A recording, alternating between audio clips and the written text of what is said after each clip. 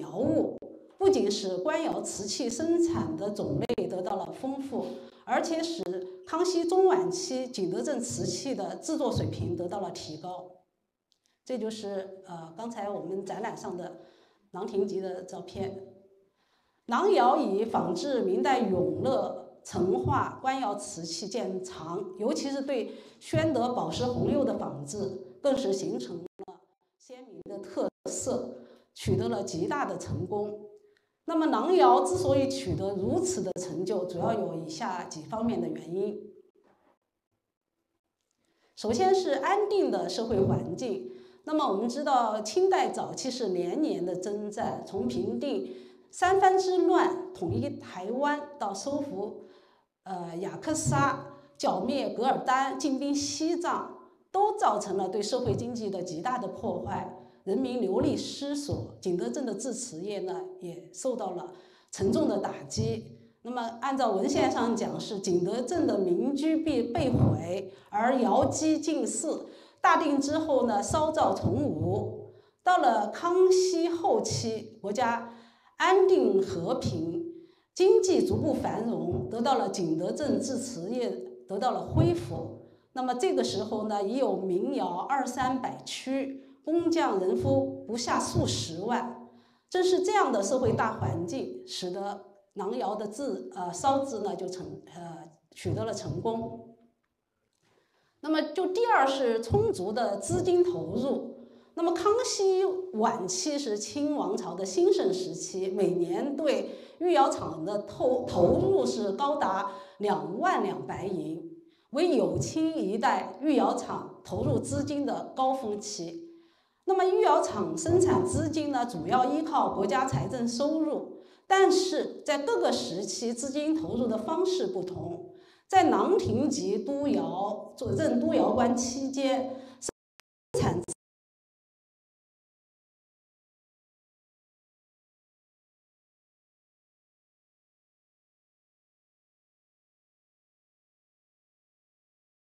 资金是来源于地方的财政。作为江西的一方大员，郎廷吉对御窑厂生产资金的发放，它具有支配权。他对窑物的重视，就保证了御窑厂资金来源充足，这也是郎窑取得成功的原因之一。第三，皇帝对于明代瓷器的喜好对郎窑仿制成宣的影响。那么郎窑所烧制瓷器的品种源于康熙皇帝对明代瓷器的喜好。咱们从康熙6旬万寿盛典中的献瓷来看，主要为宋代5大名窑，还有明代宣德、万历、成化等朝的器物，无一例外都是历朝官窑青花颜色釉瓷器。而在明代颇有影响的龙泉窑、德化窑等重要的地方窑口的瓷器则未见进程。我们来看看，你看它的这个黄紫、黄13紫。这些15紫、16紫，你看他们这里头不断的出现的就是宣德、什么成化，这都主要还是宣德、成化。那么除此以外呢，就是5大名窑，这就能看出来这个康熙皇帝他的喜好。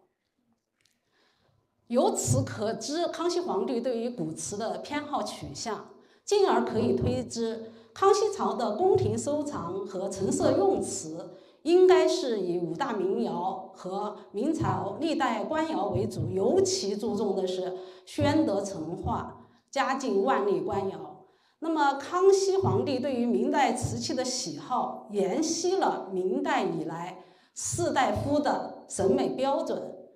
那么宫廷流行的是复古风，这对郎窑产生了直接的影响。所以使得郎窑在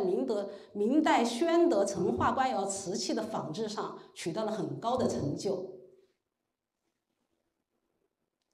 第四就是督窑官郎廷吉的个人修养。清初的督窑官有一个显著的特点，多以辽东汉军旗人担任督窑官。辽东的汉军旗人，你看包括后面的唐英，他也是辽东的汉军旗人。因为早期他们是最早投靠满族人的，所以呢，满族政府对他们是信任的。同时呢，他们这些人往往又是明朝的贡生，熟悉明朝的典章制度和儒家文化，因此呢，就得到了满清政府的重视。所以有这么一句说法，叫做清初督府多辽人。囊氏家族呢是清初汉军中的名门望族，家世十分显赫。他的始祖是明代的骠骑将军囊玉，那么就传这个席位呢就传到了爵位呢就传到了他父亲囊永清。囊永清的官呢至湖南布政使、山东巡抚。那么他的堂兄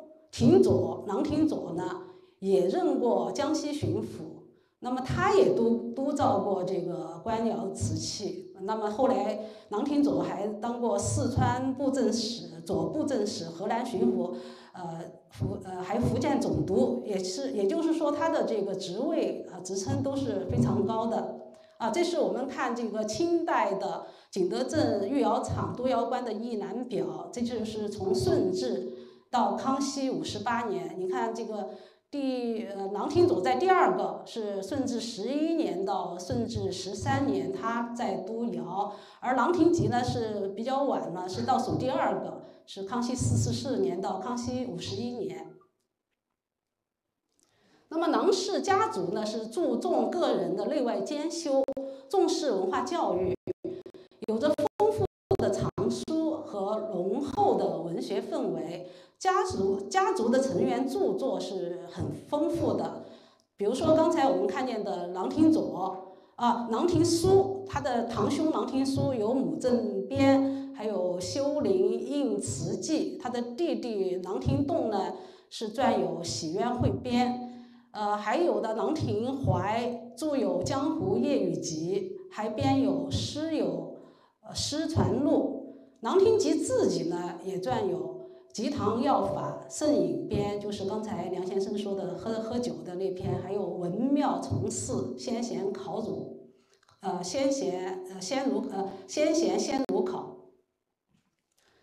那么囊廷吉在江西巡抚任上是积极支持江西文化教育事业的，他重视物质文化遗产保护和重修工作，大力支持建立专祠来祭祀朱熹及其弟子。那么康熙45年，滕王阁呢又被大火烧毁，只有碑亭幸存，而是由囊廷吉主持重建的。囊廷吉呢具有很高的文化艺术修养，而且热爱督陶事务，加之长时间在制陶制作原产地景德镇的耳闻目睹，使得他能够担负起创造新品和改良技术的职责。这是滕王阁的业绩。那么另外还有个因素就是民窑的发展以及官搭民烧的制度奠定了技术和制度的基础。随着国家的安定和经济的发展，那么康熙时期景德镇民窑有了很大的发展，加上海外瓷器市场的扩大，景德镇民窑生产十分的兴旺。景德镇生产的五彩和青花瓷畅销欧洲和日本，陶瓷业成为了景德镇的支柱产业。那么景德镇制瓷业呢，吸引了越来越多的资本和工匠，从陶土、青料到制瓷技术和工艺都得到了显著提高。这一时期的青花瓷，从造型、胎釉到青花发色，都给人以耳目一新的感觉。民窑的发展为囊窑的成功奠定了技术基础。这是晚交1号出水的清代康熙的外销瓷，也在国家博物馆古代瓷器展上展出。那么根据乾隆重修浮梁县志记载，康熙19年以后，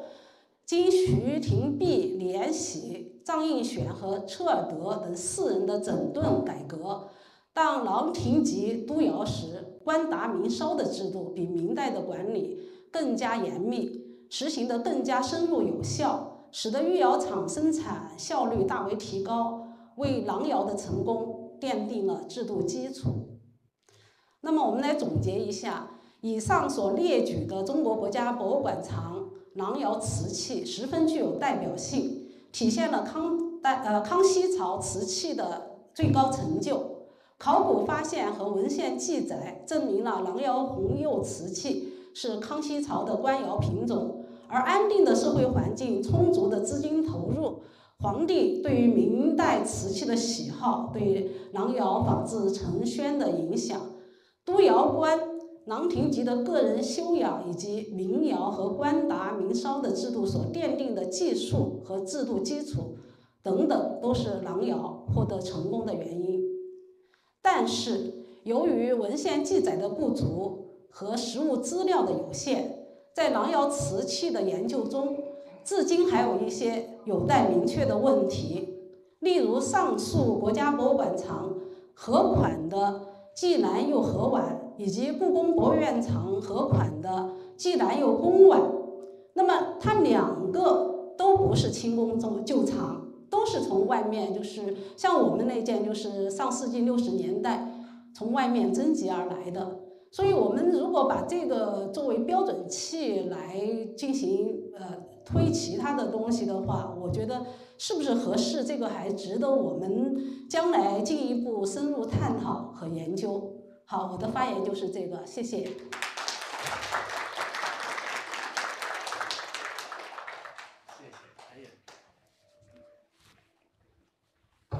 非常感谢，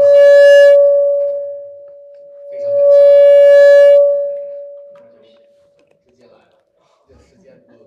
给你。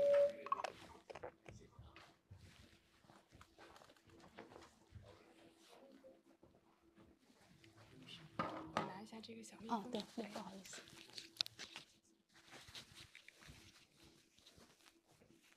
帮你加一下，你加到脸上，然后帮你。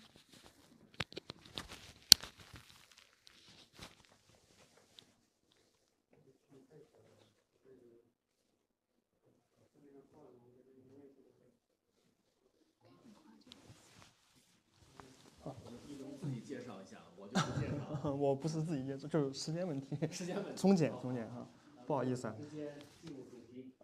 实际上我是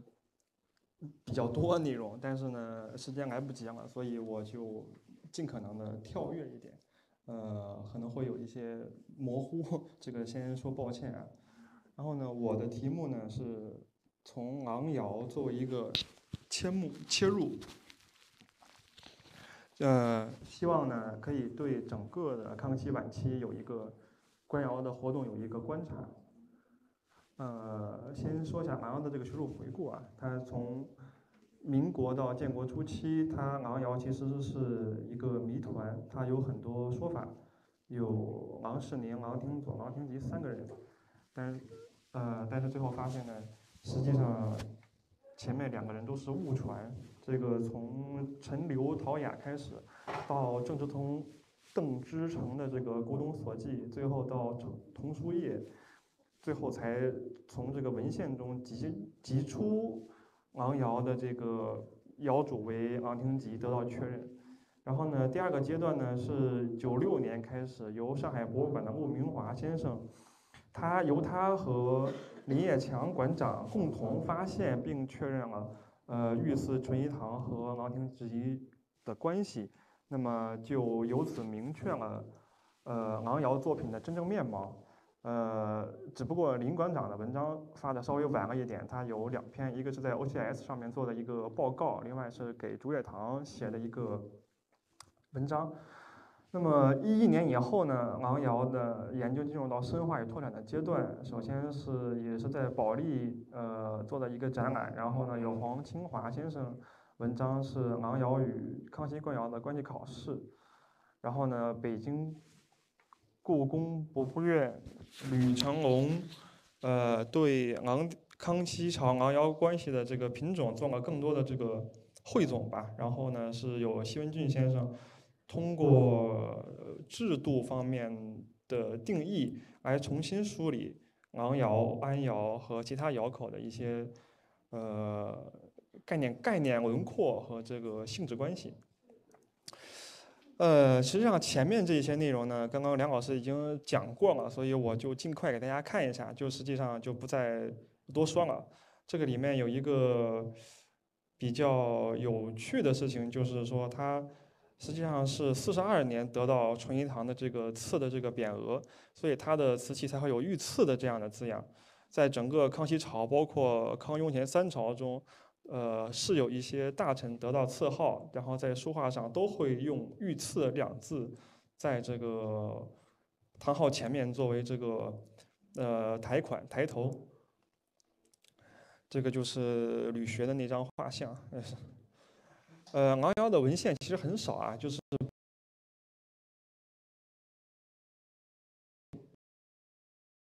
最可靠的文献其实只有三个，一个就是52年许知晋的《锦斋诗稿》里面有2首诗，这个刚刚梁老师也讲过了。然后呢，这个他还提到一个琼瑶，但是现在琼瑶还不是很明确，就没有确认琼瑶到底是什么。这个是刘廷基的《在研杂志》里面关于窑器的那个条目，这个也不多说了。御赐纯一堂是昂廷吉在浙江任布政使的时候，他去接驾圣主南巡所得的赐号。那么现在比较确认的就是，只有属这样的款的人是最可昂窑瓷器，是标准最确定的。它是昂廷吉为自己的这个需要而烧制的。它的序列大概就是这样子，它有双方框款，有这个围角方框款，有梅花杯，有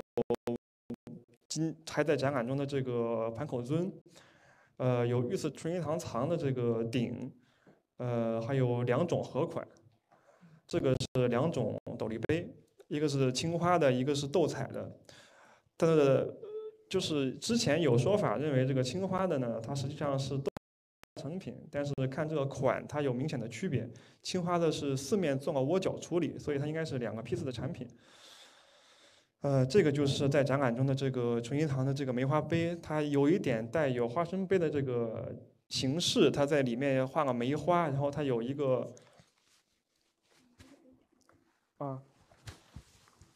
这个丸字款是有一个诗文的，这个，它应该是有一个诗文，但诗文已经丢掉了，破损掉了，所以它有前了一个丸字款，这个和花生杯那个款的那个形式比较像。这个就是正观堂梁先生收藏的一件这个盘口尊，它是用了双圈加上窝角方款，都是有御赐的这个字样。这个是纯一堂藏，这个是盒碗。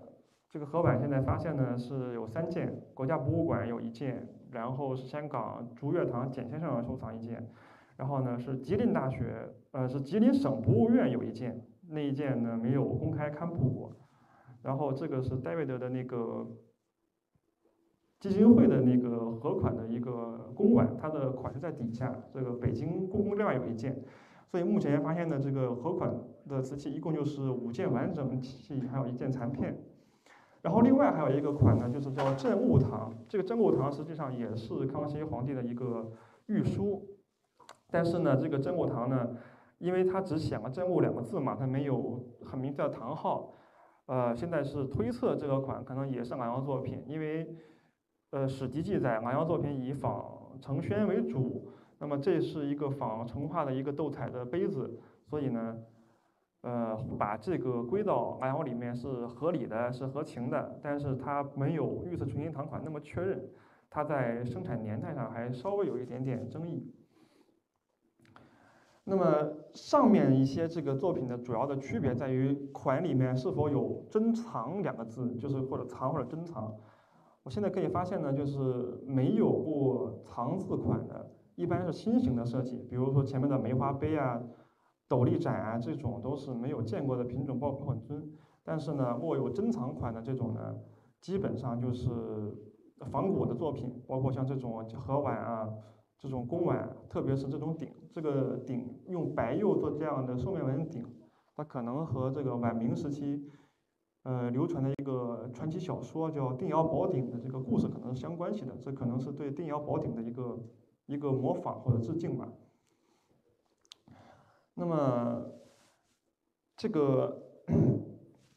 琅琊亭集》这个款啊，它的写法是比较特殊的，因为实际上康熙墨款它有几个分期。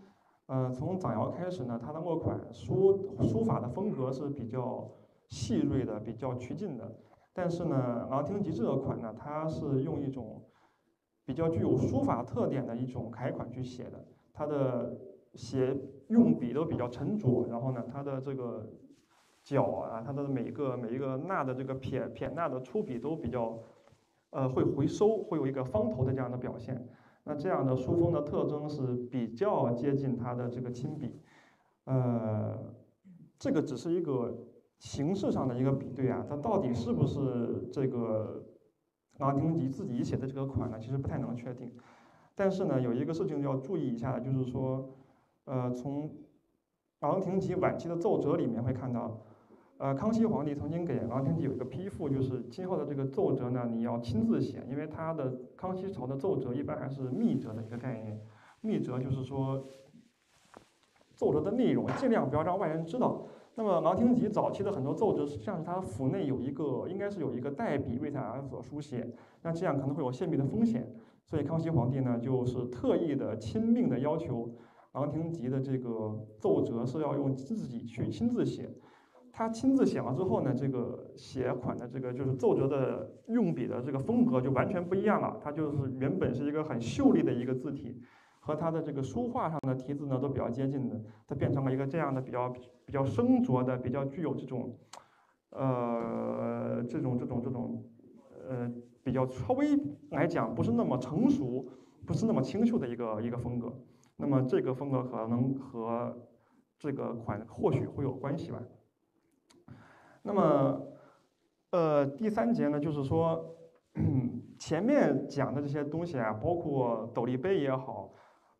纯银堂的合款也好，就是凡是握有纯银堂款的这个器物，它实际上都是为琅琊亭集自己的文艺需要烧办的，就是它有饮茶，有喝酒，它可能还要做一些个人的陈设，是它的生活用器。但是呢，文献中的瓦窑瓷主要是模仿成宣的，而且呢，它作为一种仿古的商品在市场上流通。那这一些东西呢，它是不会用我纯银堂款的，所以这样的东西的指认目前还存在一些困难。那么过去呢，有很多学者，包括林馆长啊、黄新华先生啊、陆明华老师啊，都做了相当多的工作啊，不一展开了。那这里面主要说一下，那么按照过去的这个研究呢，基本上能整理出数个系统。第一个是仿名词的系统，这个是过去学术界对于琅琊亭集